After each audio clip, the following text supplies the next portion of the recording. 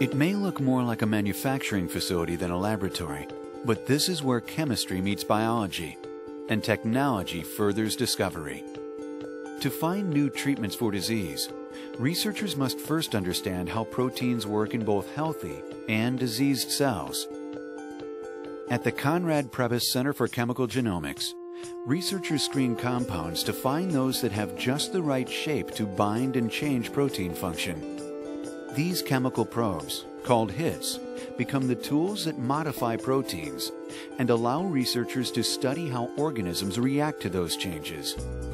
Instead of transferring liquids by hand, here, sound waves transfer tiny amounts into the nanotest tubes. To achieve ultra-high throughput, the center uses plates containing more than 1,500 nanotest tubes. The robots move these plates from station to station, where reagents are added, mixed, incubated, or analyzed in record time. This facility can conduct more than 1 million experiments a day. These probes may eventually lead to new medicines and give researchers the ability to move their discoveries into the drug development process more rapidly. From research, the power to cure.